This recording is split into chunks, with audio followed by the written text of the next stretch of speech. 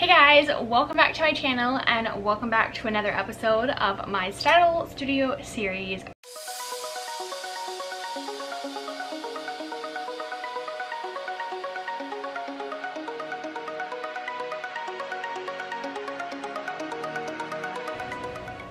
So I'm really excited about this project because there are a lot of aspects of this dress that are new to me, kind of the bustier style bodice, like the gathered cups. All that stuff is super new. Obviously it's not like incredibly hard, but I'm really excited to kind of like figure it all out. The last like huge like big floor length fancy dress I made was probably like something historical, one of my like 1800s historical dresses. So I'm really excited about making this dress. It's literally like belongs in like a music video or like a princess fairy tale movie, and so this is going to be so much fun. But here are the curtains that I'm going to use for my fabric. So these are them. I have two of them. I think that each of these curtains probably weighs like, I don't know, 4 or 5 pounds or something. So it is this like golden tannish fake taffeta. I do want to note that since filming my original video, I've been informed that this fabric is actually silk du peony and not taffeta, and also not fake taffeta. So I did some research on it and that is indeed correct. So just to make sure you guys knew the actual fabric I was using for this project. Which is what the original dress is kind of made out of. It's just a different shade, but this is super close. So the fact that it's like in the same color family is insane. There's a ton of fabric, which is perfect because the original dress has a very voluminous skirt. It also has incredibly voluminous puff sleeves. So we are going to need a lot of fabric for this project, and I think we're going to be safe with the amount of fabric that we have for these curtains. So this is partly a recycle and redesign slash a PS I made this, redesigning a designer dress. So without further ado, let's get designing. As with all of my projects, I went ahead and sketched out this dress so I could really visualize the details, because when you are drafting a pattern from scratch, you really have to break it apart and basically dissect it in order to put it back together. So I'd sketched out all of the different pattern pieces that I knew I would need, and that's what I'm going to show you how kind of I did the process of draping my muslin fabric in order to create the pattern pieces for this project and then make my pattern pieces for my actual fabric. So I wrote out all of the details, and if you didn't know, this dress was inspired by Tetsuo Matoshi's like green saffron dress, and so I really had to analyze it and figure out all the stylized details in order to draft my actual pattern. So let's get started on that process. Alright, we are still working on the construction process of this dress and working on draping and making all the pattern pieces. So that's what we're going to dive into real quick.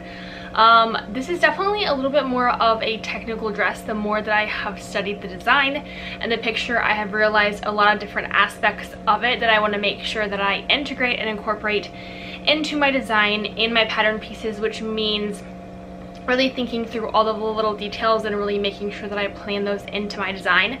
So for this dress, I am draping the pattern. Usually I don't drape patterns, usually I create them from my sloper sets, and honestly I really have not done that much draping because it just is not my strongest point of technical skill when it comes to fashion design. But we are working on draping for this dress mainly because I wanted to practice draping techniques and making patterns, and so that's how we're going to kind of dive into designing the bodice of this specific dress. And so when doing draping, you always have a pattern form. You kind of mark out your seams and your pattern pieces with tape, and obviously this is like not your typical professional pattern dress form, but it works for what we need to do, and it's close enough to my size that it's gonna work for us.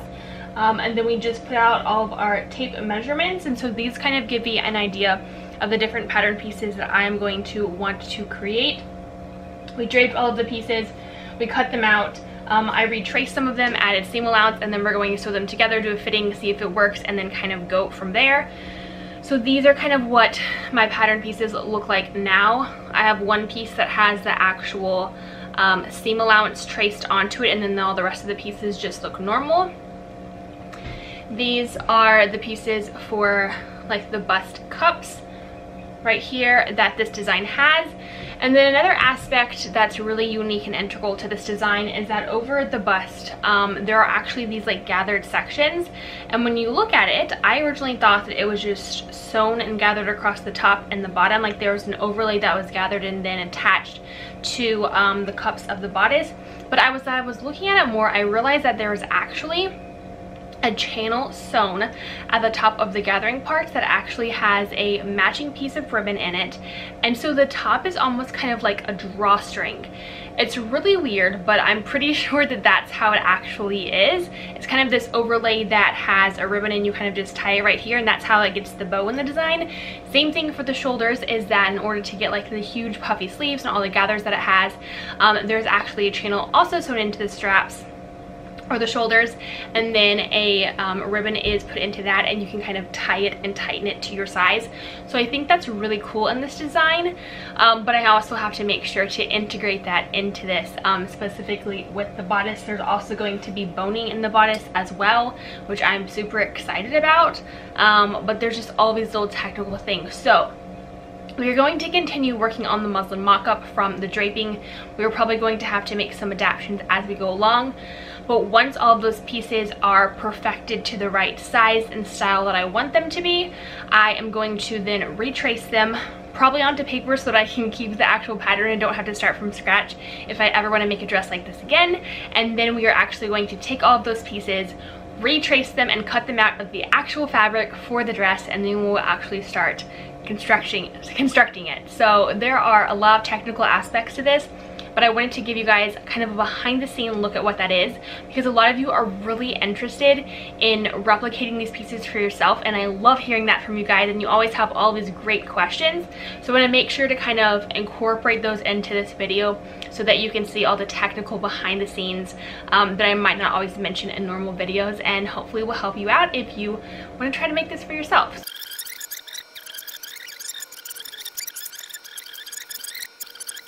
Alright, so here's my process for draping fabric in order to make a pattern. So draping is one way that you can draft patterns. You can also use pattern blocks like I have been using in the past, but for this method I am going to be using draping because of the style of bodice that I am going to be creating. So here I am using a mannequin. This is actually not a professional dress form.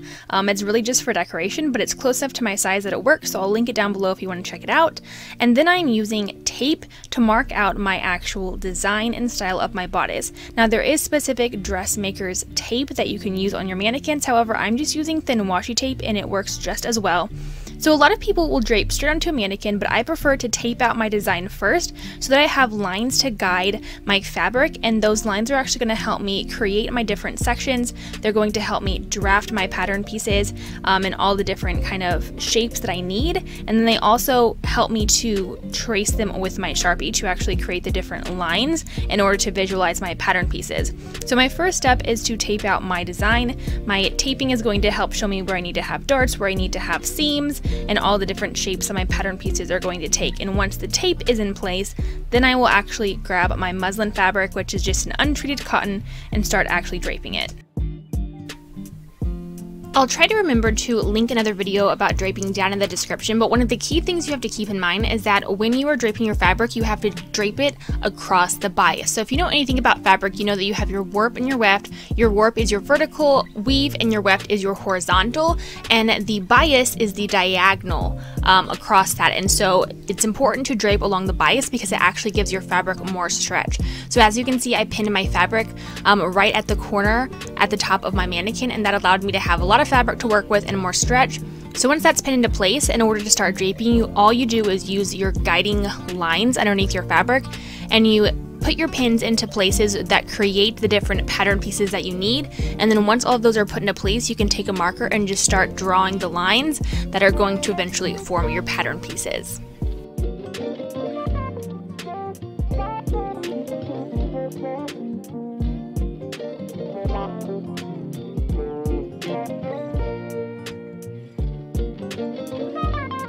Here's what half of my bodice looks like once it's draped and marked. So this allows me to visualize what the bodice would actually look like with seams and what all my pattern pieces would be. So when you're draping, it's up to you if you want to drape the entire bodice or if you just want to drape half of it. Because this bodice is going to be the same on both sides, all I did was drape half of the bodice to create all of my shapes. So once they're all pinned into place and contoured to my mannequin, I have traced where all of my lines are. I am then just going to trim off the excess, and then I'm actually going to remove that draping and start cutting out the actual pattern pieces.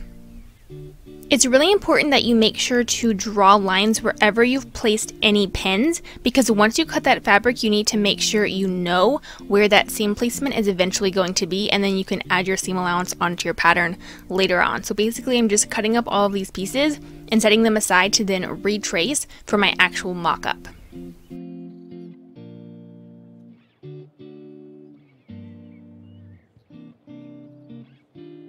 Patterns, it's really important to integrate your seam allowance. And if you don't know what seam allowance is, it's basically the excess fabric that will be taken up in a seam, therefore when sewn correctly will actually fit to the size that you are trying to draft and create. So I have drafted and draped, not really drafted yet, but I've draped all of my pieces, and so now I'm going in and trying to kind of figure out which sides I'm going to need to make sure and add my seam allowance to, and then I'm going to cut out all of those pieces. So I've already draped the bodice of my pattern and my style, so I'm going ahead and going in to drape the back. Now the back is super easy because we have way less pieces to work with. There's only 4 sections in the back. So again, I went in with my bias of my fabric, pinned it right at the nape of the neck of my mannequin, and then I'm going in to find my lines that I taped underneath my fabric, and that's where I'm inserting all of my pins, and then I'm going to draw all of my lines in Sharpie. You can use any type of marker, but I prefer Sharpie because it doesn't wash out and it's also really noticeable. So I'm drawing all of my lines where my seams would be, where my pin placement is, and then I'm going to cut off the excess and start trimming out my patterns. Another really important part of draping any type of pattern is that you have to make sure to pull and pin your fabric to the fit that you want it to actually fit in the end of the process. Because if you pin it and drape it super loose, it's not going to fit to the actual size that your mannequin is or that you are. So usually you do draping if you're making a very fitted look, which this bodice is.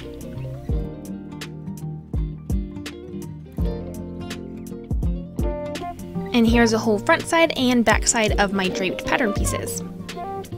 So next comes step number 2 in this draping process, where you are essentially going to take all of your pieces that you draped and you are going to retrace them onto the fabric you were using for your mock-up. I'm just using an unbleached muslin here. And you are going to cut out the correct number that you need in order to create your mock-up. So for me, I'm retracing my bust cut pieces. I'm tracing 4 of each one because they are going to be lined, so I need additional pieces. And I'm also drawing in 1/2 inch of seam allowance for every single pattern piece.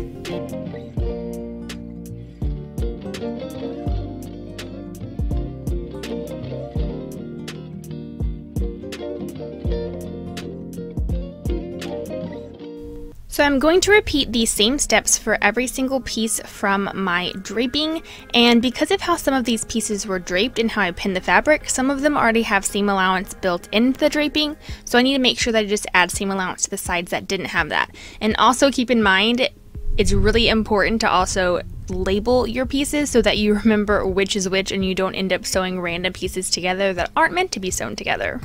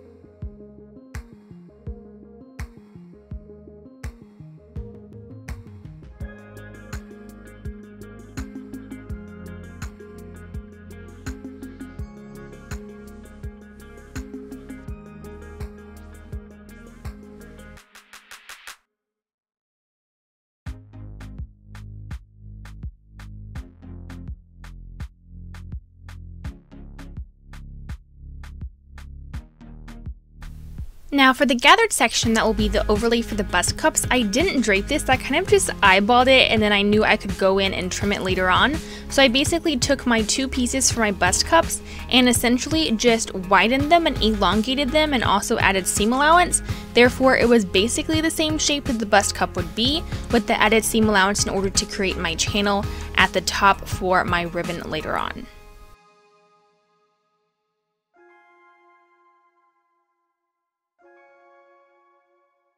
So here are all of my pattern pieces labeled and ready to be sewn into my mock-up. So I'm not actually going to show you the sewing part because you can watch my other video to see how I actually sewed all of the things, but I will show you what it looks like after I've sewn all of the pieces together, which is this. This is my mock-up, and this is where I get to actually go in, figure out if all of my pieces sewn together actually work, actually fit how they were supposed to, and the things that don't, this is where I start to tweak it. So for this bodice style, because it's kind of like a bustier and there are bust cups, I knew I was going to use foam in those bust pieces, so I was kind of just cutting my foam to make sure that it fit. I ended up actually using a different foam in my other video, but after all of those are sewn together, I'm going to fit it to my mannequin to see if my math and eyeballing skills actually worked. So everything along kind of the fit of the torso works. The only thing I realized is that my bust cups were a little too far down. They didn't quite meet the tape that I originally had in place, so I drew some arrows to kind of adjust that later on. And then here I am starting to gather the overlays to see what I need to trim off and see if this shape worked and what I might need to tweak. So at this point I had actually removed the bust cups from the bodice in order to work on the overlay section and redraft them, so that's why they're not attached to the actual bodice here, and also because I have to attach the gathered overlay before I technically sew it into the bodice, so it was kind of sewing it on, fitting it, taking it off, and kind of going on to the next steps. So I realized that I needed to trim off some of the excess of this overlay, so that's why mock-ups are great. It's because you can tweak it as you go, so you never have to cut unnecessary fabric for your actual fabric of your design.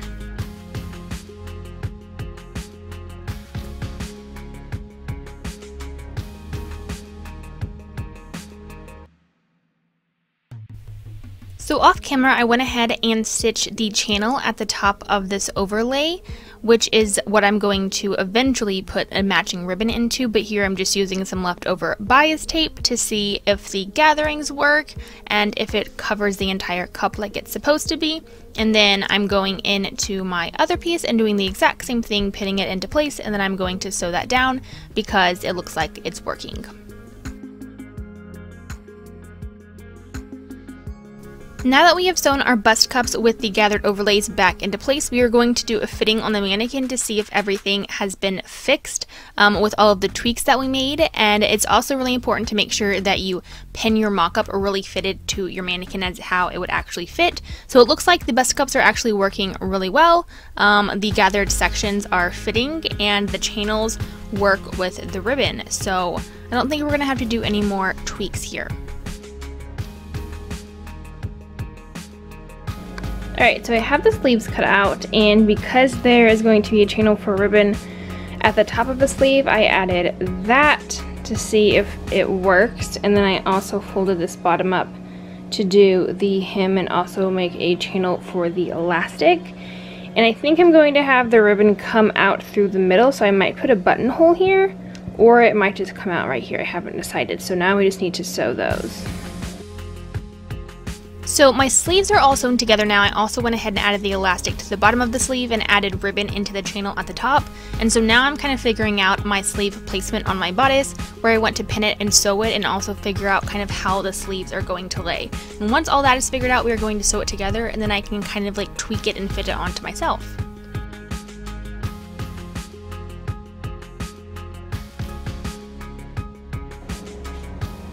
Okay, now that it's all pinned and I'm looking at it, I'm realizing that I need to cut the sleeves a lot bigger with way more fabric because there's supposed to be a whole lot more gathering here and therefore more volume in the sleeves. There's also no armhole, so it's kind of just pinned right underneath and then attached to the front, and then obviously gathered with the ribbons. So we are going to sew this on and then fit it. And if it's good to go, we might be ready to actually cut it from our fabric. Okay, so I just went and fit this on myself, and now I kind of have a better idea of some of the things I need to tweak. So basically what I want to do is bring the cups up to meet this little peak so that the bodice is almost a little bit more straight across rather than so sweetheart.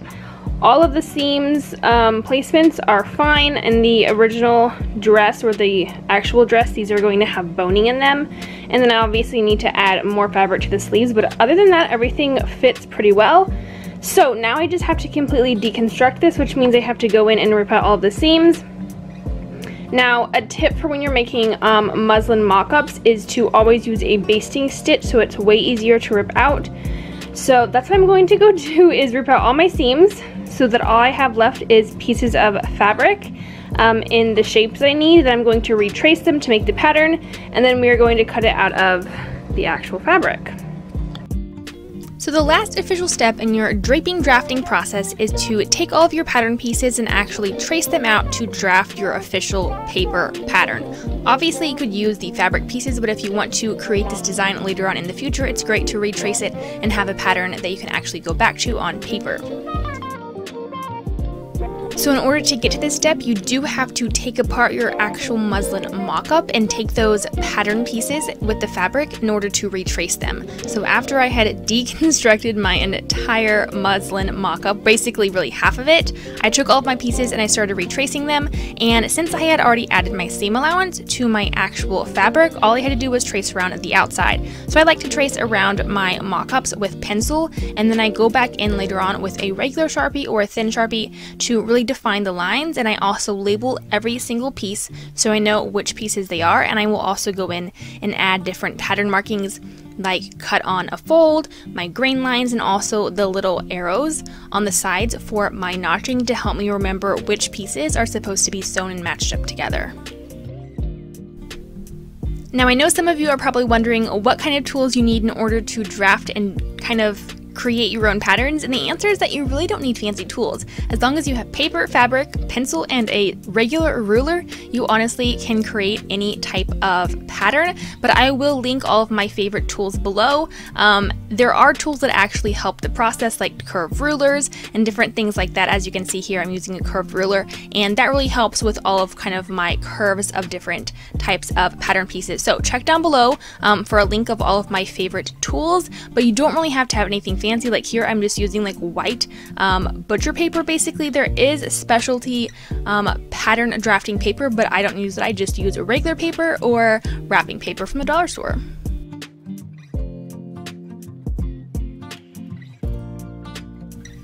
So fun fact for those of you who watch any of the design shows like Project Runway, Making the Cut, or Next in Fashion, usually draping is the method that all of those designers use to create their styles, because they're usually not allowed to bring slopers or block patterns with them onto the show, so they usually create every single one of their designs using the exact same method that you've seen in today's video, except usually they cut out the mock-up version because it saves them time to just straight create it with their actual fabric. So they have to make sure that they're extra precise when they're cutting things, because once you cut it and you don't have any more fabric, then that's not good.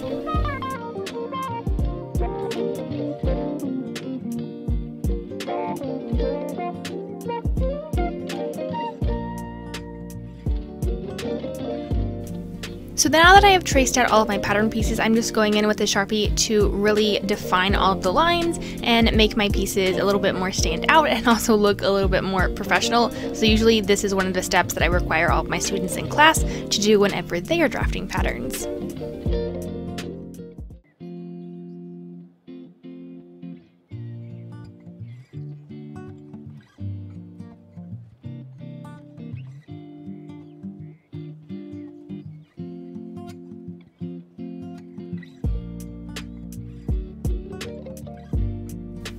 So this is what all of my bodice pattern pieces look like once they are traced out. Right now they're kind of looking like the patterns you buy at the store and have to cut out of your tissue paper, because that's essentially what we did, but we just did it manually by hand and by draping and drafting and tracing.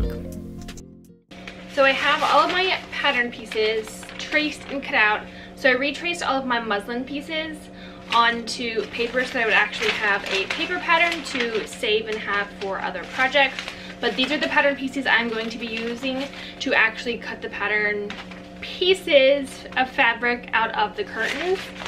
And then I didn't want to redraft a whole skirt because the skirt for this dress is huge and takes up a lot of fabric, and it's just like a giant circle skirt with 4 different panels, and I knew that I already had a pattern lying around. So that's another tip, is in order to sometimes create different designs, you can actually combine 2 different patterns that you have, or you could draft part of it and then use a pattern piece from something that already exists, so you don't have to completely do it from scratch. So this is the skirt pattern. This specific circle skirt is for a formal dress. So it's a Leanne Marshall Simplicity pattern, and it has the perfect skirt.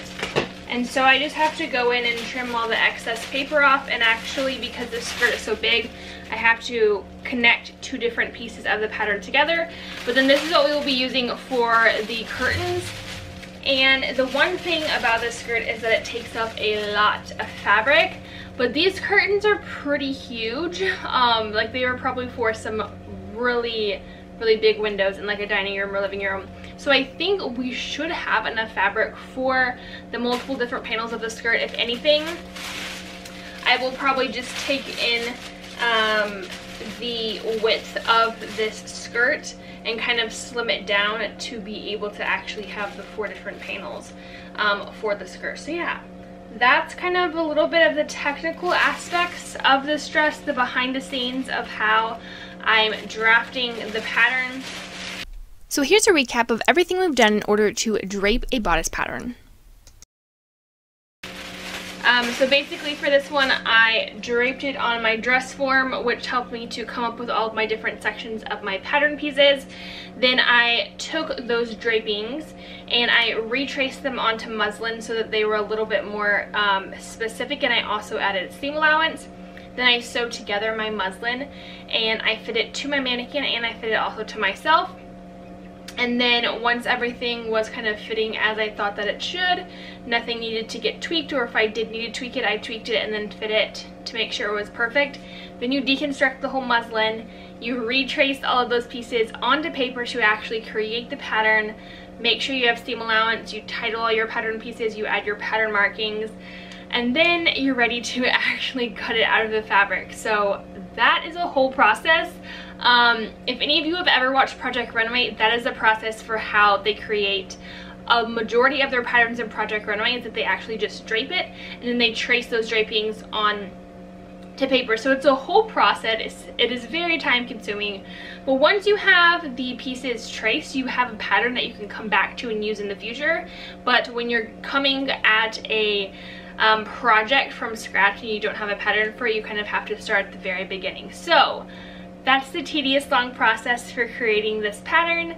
If you want to try it for yourself or just kind of see how I did it. And now we actually get to do the fun part, which is actually cut it out of the real fabric and sew it together. But first, I have to go in and take the curtains apart, because the curtains are 3 different layers. It's hemmed, there are like these pleats up at the top, so I need to take it apart, so all I have left is fabric to use. So that's the next tedious step in this process.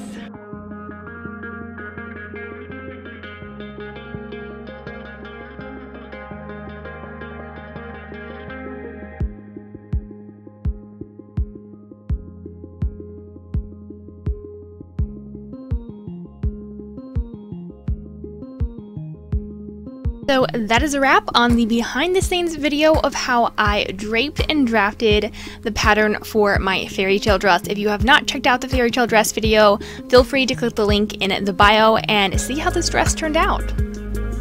But as always, thank you so much for watching today's video. I hope you enjoyed seeing a behind the scenes of my creative process and how you can drape and draft a pattern for yourself. And don't forget to give this video a thumbs up if you were inspired, and subscribe to my channel so you stay updated on new videos in the future.